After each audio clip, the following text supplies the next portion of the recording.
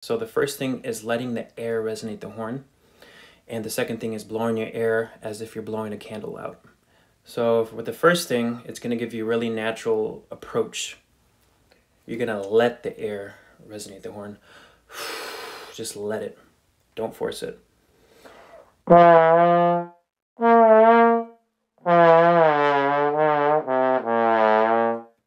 So when you do this, actually your embouchure is pretty relaxed. If you notice, if you have any tension in your embouchure, it could change the pitch of the note, and it can also affect the resonance. It won't be as resonant, so keep that in mind.